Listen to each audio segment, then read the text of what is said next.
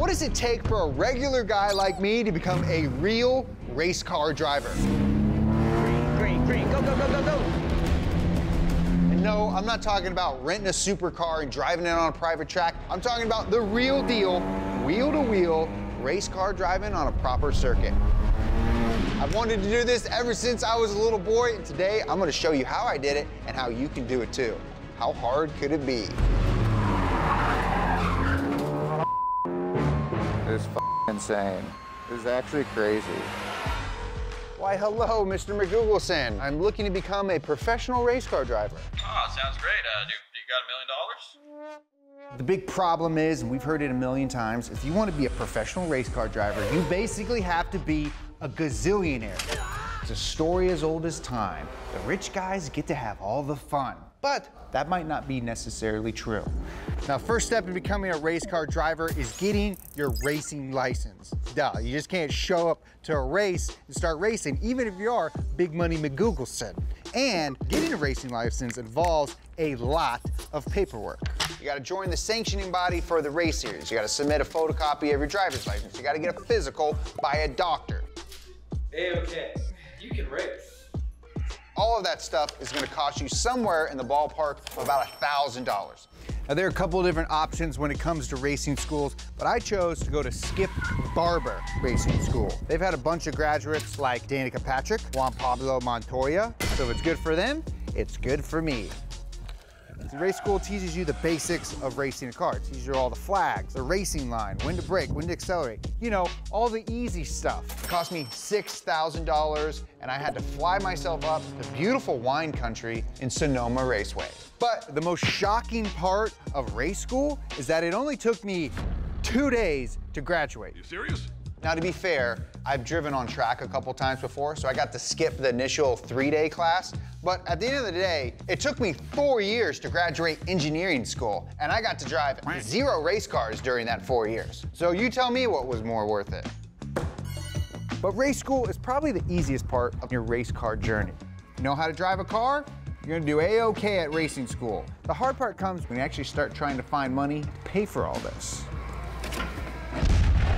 The reality of racing, guys, is that at the end of the day, it's the most expensive sport in the world. To race the TC America Series, which I'll be racing in, it costs over $250,000 over the course of a 14-race season. That's over $20,000 a race. It's a 40-minute race, so that's $500 a minute. Where the heck does all this money go when you're racing a car? Well, you gotta remember that racing is a team sport. You got a tire and fuel manager, a car chief, and he's got maybe 1, 2, sometimes 3 mechanics working under him. There's coaches who do track analysis after practice, qualifying in the race. The list goes on and on and on. And that's just the crew cost. There are other things that factor into it, like the cost of fuel, the race fees, the track fees, tires. You gotta pay for things like your race suit and your helmet, all the accessories that keep you safe inside the car. I had to buy a $500 cool suit, which was something I didn't even know existed until I showed up to the track. Ugh. Oh my God. But while 250 grand sounds expensive, if I were to race, I don't know, LMP2 cars, which is the Le Mans prototype cars, these are the ones that are the cheap version of prototype racing, to run a full season in those cars, just a cool $100 million. Now look, I'm assuming you and I don't have that. So the only way that we can feasibly pay for any of this stuff is through sponsorships. Now, some guys reach out to sponsors, say, hey, I'm gonna make some content for you. Some guys teach during a race school, and that gives them some credit to race on race days. Some guys, like D-list YouTube celebrities, go straight to the sponsors themselves. Why, hello, I'm looking for some money. Who the heck are you? Whoa, whoa, whoa, whoa, hold on, ow! Ow! Okay, okay. Get out of there. Don't come back. Okay, maybe I'm not as famous as I thought, but I'm still a couple months away from race day, so I'm gonna have to find a way, like everyone else, to come up with some sponsorship money. Hi, I'm Jeremiah Burton. Ever heard of me? Sir, this is a toilet supply store. So with a giant money problem looming over my head, I try to focus on getting prepared for my first ever professional race, which just so happens to be at COTA. Yes, that COTA, Circuit of the Americas COTA, a legit Grade 1 FIA racetrack. COTA is a 20-turn, 3.4-mile long track that starts off really tricky at turn 1 with 133 feet of elevation change that leads you into a hairpin left turn. Turn 3 is the start of the S's, a quick series of back and forth turns which you'll need to hit at around 100 miles an hour while also splitting each of these 3 turtles. That takes you into turn 11, which is the start of a 1,000-meter straight that gets you up to 135 miles an hour. And if you hold your line through 18 and 19, then you have one more hairpin that takes you into the front straight. You're going to do that over and over again for 40 minutes. Dude, it's a lot to prepare for. Have you ever done anything for 40 minutes? So there's clearly a lot that goes into being a race car driver. And when you're starting out racing, you really have to have a lot of other skills. And you better be good at multitasking, because my next several months were something like this. Go to my real job at Donut, reach out to sponsors, try to broker a deal, work out, sim training, go to work, fundraise more money, broker other deals, work out, sim training. Now my wife's mad at me. Broker a deal, work out, sim training. Now she's leaving me, etc., etc., etc. And then finally, after all that, with only 2 days before I fly out to Austin, I got all of my sponsor money.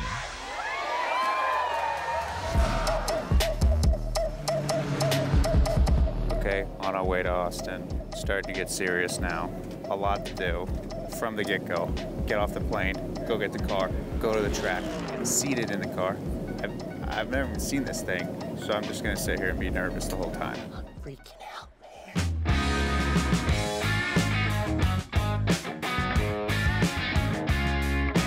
First time here at COTA on the track. We're now doing the initial track walk. This turn 7 comes up on you really, really quick, and you're carrying a lot of speed through here. So if you guys feel that it is scraping this, get off it. If it makes a really loud noise, I wouldn't do it again. There's a lot of stuff going through my head, but I'm realizing that I haven't come up with any sort of race strategy yet. So what do you think I should be looking for or going into this race thinking? It's your first race weekend ever in these cars, right? So I think we need to hone back the aggression a little bit. Okay, yeah. Right? Don't focus so much on that. Don't go into turn 1 just say, I'm not gonna brake, you know? Because trust me, there's people that do that. So I'm not gonna do any of that.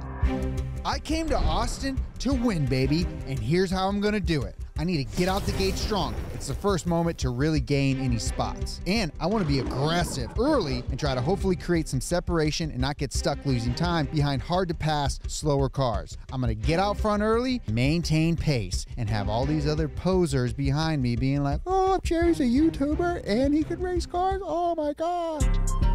And speaking of super cool fast cars, this is my race car. I'm racing a 10th gen Civic Type R, but it's no ordinary Type R. This is a homologated race car built by Honda Performance Development. It's got a 2-liter K20 VTEC turbo engine making 300 horsepower, all going through a 6-speed manual transmission. HPD fits a car with special oil coolers, engine management system, high-strength gears, and LSD, upgraded suspension, brakes, and exhaust. And because it's a race car, we got slick tires, a welded cage, 6-point harness with a race seat, and an onboard fire control system in case, you know, I catch this thing on fire. It's not my race car unless I put a donut sticker on it.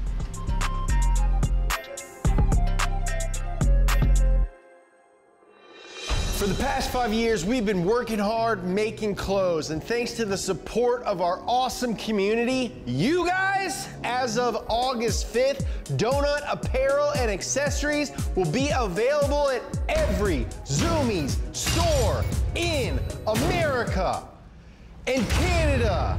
And to kick it off, we are gonna throw a launch event at our local Zumiez store, Del Amo Fashion Center, Saturday, August 5th from 3 to 5 p.m.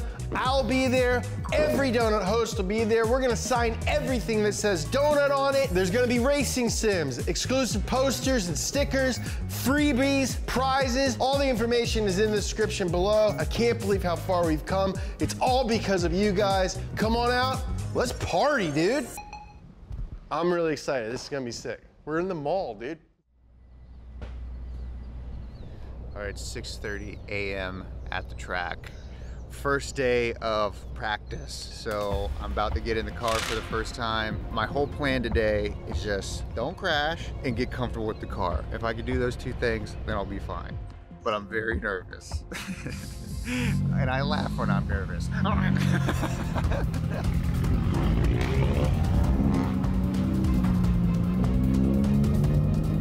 right, bud, here we go. This is insane. This is actually crazy.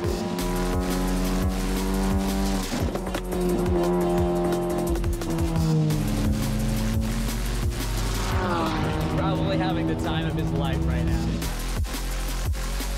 And I was having a great time until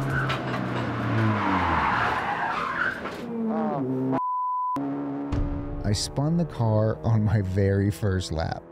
Idiot. So Jeremiah just spun, but didn't hit anything, so that's good. First lap.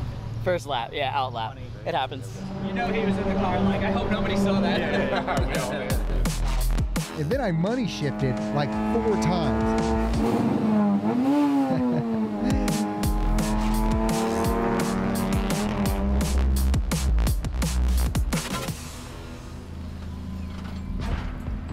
So with day 1 in the books, I had a lot to learn. I couldn't even put down a single clean lap, and at this point, I'm starting to wonder, is this something I'm even capable of? Am I in way over my head? Can a regular guy like me actually be a race car driver? Brake at 6, tap of the brakes, inside of 6, letting the car run wide on 7. You can hop this curve too.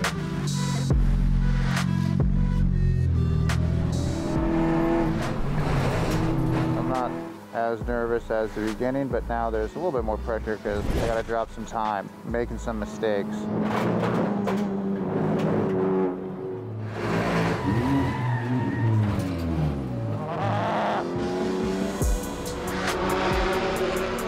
He's doing all right. We're looking at a 2:35.7 right now, so he's dropping about a second every time he comes by.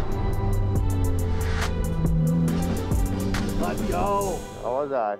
Good. Good? Oh yeah. How's Okay. the car feel? Awesome, dude. Nuts, right? Yeah, much better. Yeah. Okay, quick turn, trail brake into 1. Race day's tomorrow, and in the TC series, they run the race right after qualifying. So it's gonna be a big day, and I need to get my rest.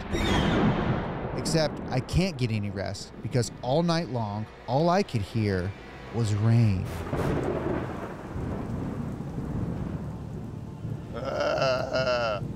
Never driven in the rain on a racetrack. Ever. Jeez, what the hell? So I was feeling pretty confident last night. Right now, total loss of confidence. So I just want to not crash, not get hit, finish the race. Where are you gonna place today? We're gonna finish the race. Are we gonna drive him down on slicks? Yeah, obviously. We drive him down on slicks. Starts downpouring. They'll red flag it. And they'll let everybody do a tire change. Going out on slicks though. Slicks in the rain. Nervous level?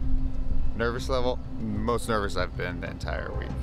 My team got my car ready, and I tried to calm down and just remember every minute of my practice on the racetrack. 20 minutes till pit lane. I could definitely see that he's nervous. Happy that he's nervous though. Means that he's caring and that he knows that he might be able to be competitive. So I was hoping they were going to give us some more time for it to dry, but no. Nope, that's not the case. All right, I gotta go. Bye. See ya. Love you, Mom. So with more rain on its way and my nerves at an all-time high, I suited up for my qualifying race, which I smashed. My fastest lap was good enough for P4. P4, baby. Let's go. So with the first part of my plan complete, I just need to follow through with the rest of it and win this race. Let's go, guys. Let's go.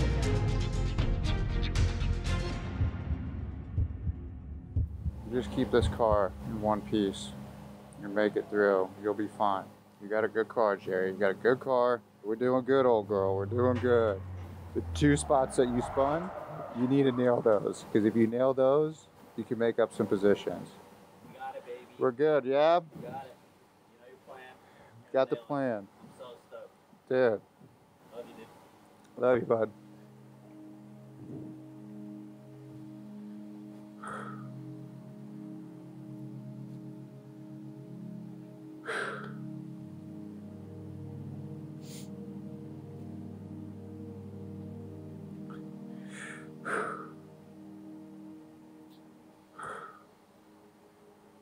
Lifelong dream. Let's go. Let's go. Here we go, baby. Eye of the tiger. Crank this up.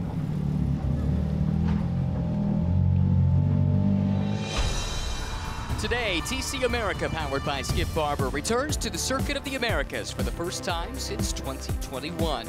24 cars are set to take on the 20 turns and 130 feet of elevation change here at COTA. Jeremiah Burton making his debut. Great qualifying effort, starting in the 4th spot in class. Let's go. Let's do this. Let's get it. Green, green, green, green, green. Go, go, go, go, go.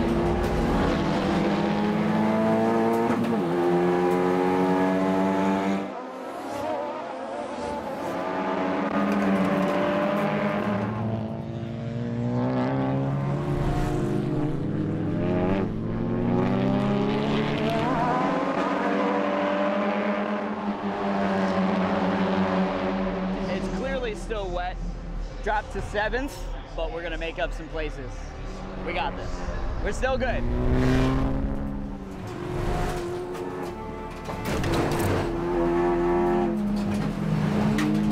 right, dude, looking good. You're all over this guy.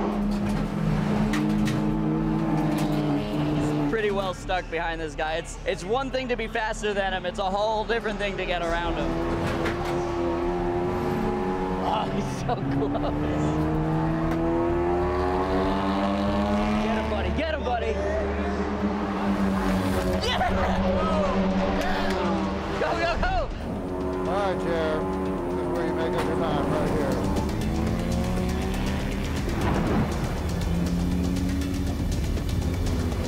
All right, white flag, final lap.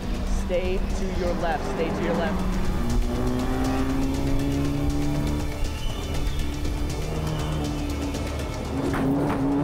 Damn it, don't hit that thing. Ooh.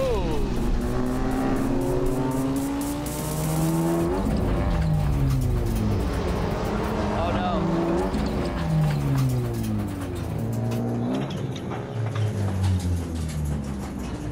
Definitely a problem with that car. You can see he's pulled up to the side of the track for a safe place to come to a stop. Hey, something broke on the front right of this car. I clipped one of these turtles over here. I'm stuck before the carousel. Okay, copy. Just sit tight. They'll send rescue. Well, that sucks. Yay, racing!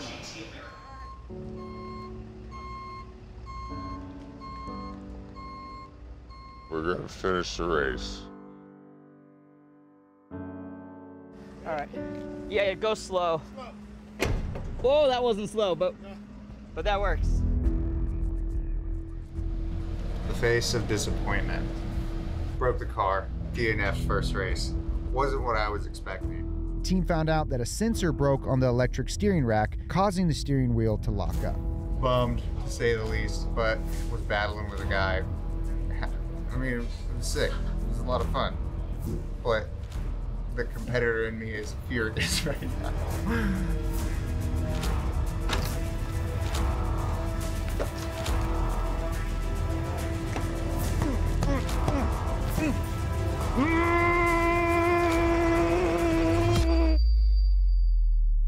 Here's the thing, I forgot to tell you guys. There's actually a race tomorrow.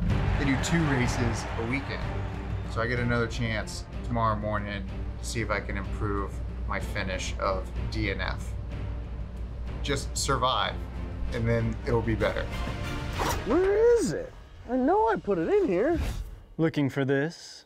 Forget that bulky mess and check out today's sponsor, Exter. Are you a talking wallet? I'm the Exter wallet, the smartest wallet you'll ever own. Smart?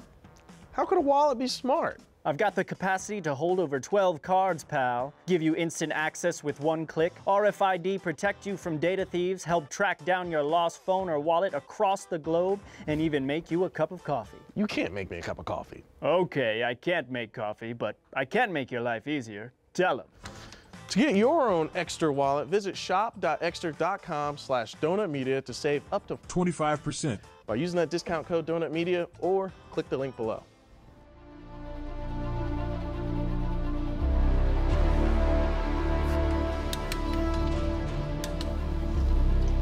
This is it, my last chance for redemption. Will I get the gold or will I trip at the finish line again?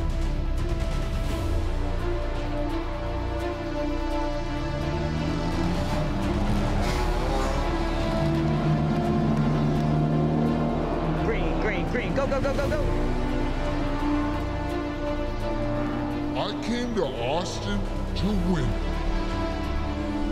I've wanted to become a professional race car driver since I was a baby. Final lap, dude. Final lap. Today, finally making that dream a reality.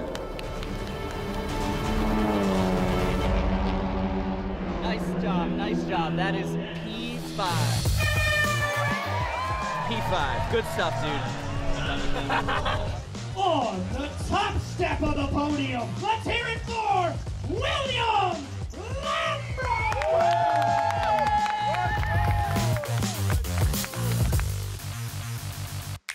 So my first race didn't go exactly as planned, but I got to live out my lifelong dream of becoming a professional race car driver. And here's the thing, I didn't need to be a millionaire to do it. I want to thank you guys so much for following along in this, being a part of this. This was so special to me. I got to thank all the guys over at Skip Barber who helped me live this childhood dream I've had. Without them, I wouldn't have been able to do it. Love those guys. They're like my second family. So go check them out. Follow us here on Donut at Donut Media. Follow me at Jeremiah Burton. Until next time, bye for now.